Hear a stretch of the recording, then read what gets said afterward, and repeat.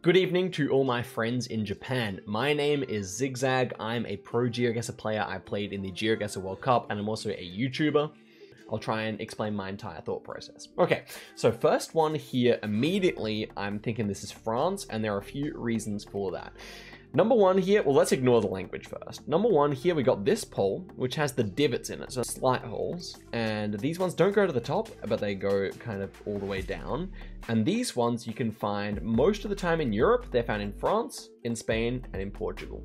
But particularly France and Spain have the most. Then if we turn our attention here, we have a sign that's kind of got a crooked signpost. Now this one, I think out of all the countries in Europe, is most commonly found in France. So that immediately makes me think we're going to be in France here. If we turn around, we can see that we have a white border on the signs here. That's another thing to differentiate from Spain, where they don't have a white border. So the red goes all the way to the edge in Spain. Now, of course, it's well and good to know that you're in France, but then you also have to make a guess within France and try and get as close as you can. So I'm noticing that we've got a bit of dryness going on here, a bit of like, it doesn't look quite like very lush and green. And then we also have these buildings with kind of pale orange roofs and white kind of walls. And that reminds me of the west of France, specifically maybe around Bordeaux or something like that, this kind of area here. It could still be other places as well. France can be difficult, but this is the region I think is most likely. So we're gonna go in for the guess here and see if we were correct about our guess. And okay, it was actually just eastern instead. It was a very dry section here. You can see on the map, this is listed as dry, whereas everywhere else, there's no other dry section nearby. So that's kind of a difficult one. I think there's, yeah, that's okay. We can move on to the next one. Okay, next round here. This one is interesting. Ooh, okay. So first thing I'm noticing here is that we have a flat signpost. So instead of the signpost being round, as it is in most countries, it's actually flat on the edge. So that flat signpost inside of Europe, you can find that one in France, in Andorra, Spain, and Portugal. So it's just 4 countries where you normally see those ones in Europe. Other countries where you'd see such a thing is Chile and in the western half of Australia. So yeah, that can be quite useful. One thing I've noticed here is that it's interesting. We're very rural. We don't see any houses. And then we also have some trees, so I wonder if we could actually be in Andorra here. It's kind of a difficult round because it's very rural for Andorran standards, but I think we're going to be in the Pyrenees Mountains regardless, which is this mountain range here. That's the way it looks to me. These pine trees also definitely look like that area of the world. We can also check that the sun is to the south of us here. That would mean that we're in the northern hemisphere, which is already where I thought anyway. And then also we got the antenna, which is really commonly found in Europe. So let's see if it is actually Andorra. I'm not 100% sure on this occasion, but let's pick a road where there's no one, there's no other people. We're going north-south, so yeah, it could be this one here. Let's find out. And we were on the right road, 218 meters away. Very nice stuff indeed. So just kind of used the compass to realize we were going north-south. And then I didn't see any houses. You can see there are no houses here. There was one there, but not many houses along this road. So I kind of thought that we might be there. And that was a nice result. Okay. Next one here, I immediately believe that we're going to be in Argentina here. So if you want to get something into your brain about Argentina, it's that it's often got this brown dirt and no trees. And that's what you see in Patagonia region, which is Rio Negro down to Tierra del Fuego. That's the Patagonia region. Taking a look around, we also have the black Google car here. And the black Google car is very, very commonly found in Patagonia, but also just in Argentina in general. And looking off into the distance, we do see some bigger bushes here. So if you see bigger bushes, it's unlikely to be Santa Cruz province, because that one, it's so far south, it's really close to Antarctica, you can see. So that one normally, you would say it doesn't have bigger bushes like this. And these ones are quite healthy looking. They kind of look like they do get like enough, you know, sunlight and stuff like that to grow properly. So my thought is that we're actually quite a bit further north here. Maybe Rio Negro province, maybe even Neuquén province, something like that here. Could just be Chubut as well, but it's one of those 3 in my opinion. Maybe even further north, it's possible. We don't see any trees though. So yeah, I think I'm gonna go for my guess in Rio Negro here and hope that that's decent. We need some hills, because we do see hills here. And it's always worth, in Argentina, checking to the west and seeing if there are any mountains. Now this hill is blocking any mountains, but so I'm gonna go right here. Let's find out. Okay, and it was just in Chubut as well, right on the coast there. So that was kind of a difficult round. I think the coastal climates are often a bit more mild, which can give the vegetation a little bit more of a healthy look. So yeah, we were only one province away. Not the best guess though. Okay, let's head through to the next round. Okay, next one's kind of interesting. We have these tiled roofs. So tiled roofs are particularly common in some countries, but on this occasion, I think these ones might be Indonesian or Sri Lankan, because we're driving on the left-hand side of the road. We have all white road lines. And so then now you look at the language. Do we have anything here? Language is interesting. I'm not the best at telling the Indian languages apart, so I'm going to look for other clues here. Let's see here. Okay, so we do have a bit more of the language here. So these when you have the straight crossbars in India, they're really commonly found in Karnataka, and you can also see them in Tamil Nadu, and then sometimes in other states as well. But I think this might actually be Tamil language. I'm not too sure about that. You can always go into the map and just check if you see similar things. And actually, I think this one's actually going to be Kerala language, because we got these little ticks or these little circles at the end. If you have ticks at the end, then that is something you see up here.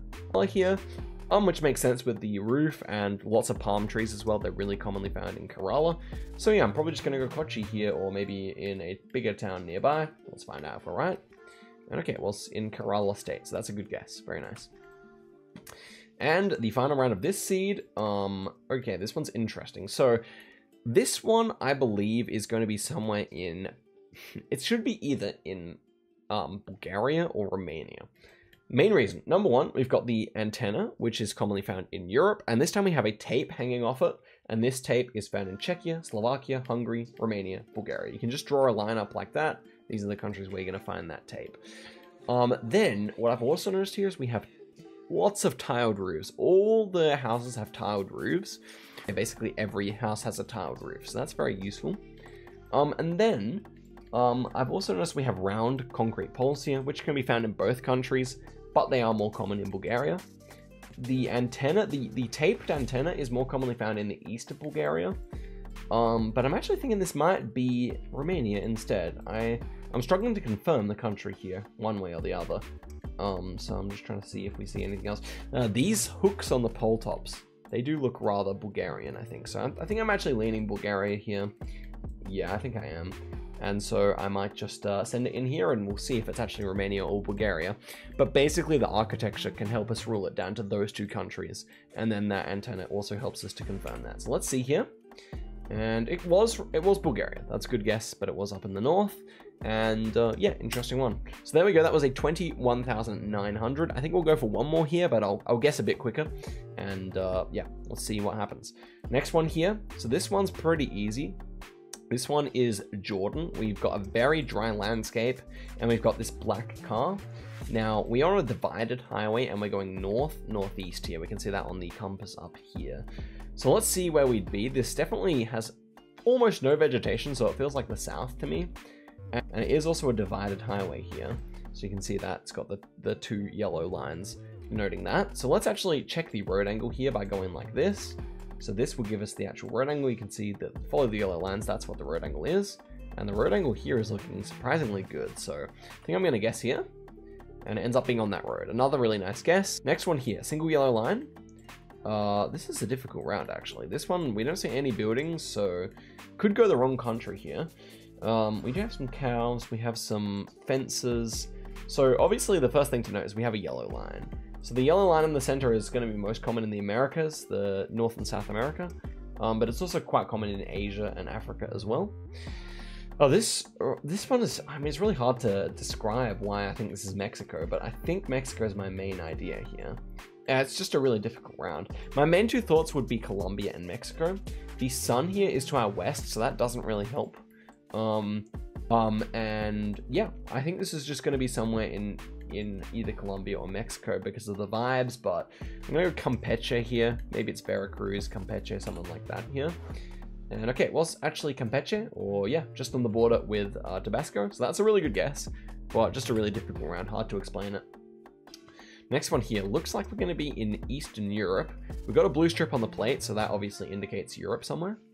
Turning around here, we have no antenna. That's very interesting. So most rounds in Europe on Generation 3 camera, so the old kind of coverage, have an antenna, but this one has no antenna. So check the language here, we got Cyrillic. This is leading me to believe that we might be in the country of North Macedonia.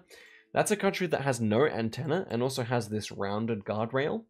An easier one to remember is that North Macedonian number plates often have a bit of a tinge of red there. I don't know if you're looking on a big screen, you might be able to see that, but that's quite useful. And then if you look down that direction, you can see that we're using all white road lines and it's quite mountainous. So yeah, I'm thinking it's going to be North Macedonia, and it ends up being North Macedonia. In the west, it's quite green, not very dry, so that's quite helpful. So we're on a really good score so far. Next one here might disrupt that pattern though. We're in a quite difficult country. It's easy to get which country we're in because we've got this double concrete road. So instead of being made of bitumen, this one's made of concrete. This double concrete road is really common in Philippines. Then we also have a pole with a hook on the top.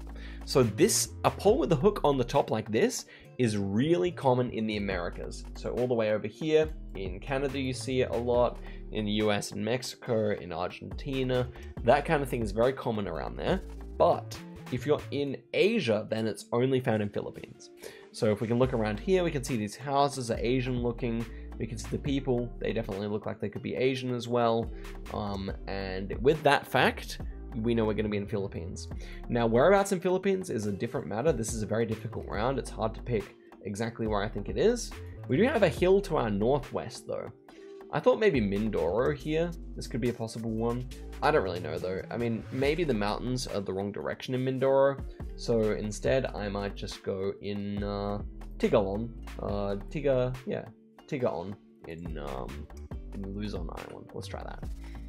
And where's it going to be? Let's hit guess here. And it ends up being in Samar Island. Not a bad guess, not a bad guess. And the final round of the video is going to be a very easy one. Quite simply put, if you're confused about Australia and South Africa, check for the yellow outer lines in South Africa. Then look at this dropping down pole. This one's also a really common pole top in South Africa. And if that's the case, it's very dry, long grass and that kind of thing. Then South Africa adds up to be the correct answer here. And let's go right there. And it ends up being a very close guess as well. So we end up with a 23,300. Not a bad effort there. And that is going to be it. So if you want to see another one where I break down some more tips, subscribe to GeoGuessr or Zigzag Japan. Also subscribe to this channel, GeoGuessr Japan. And thank you for watching.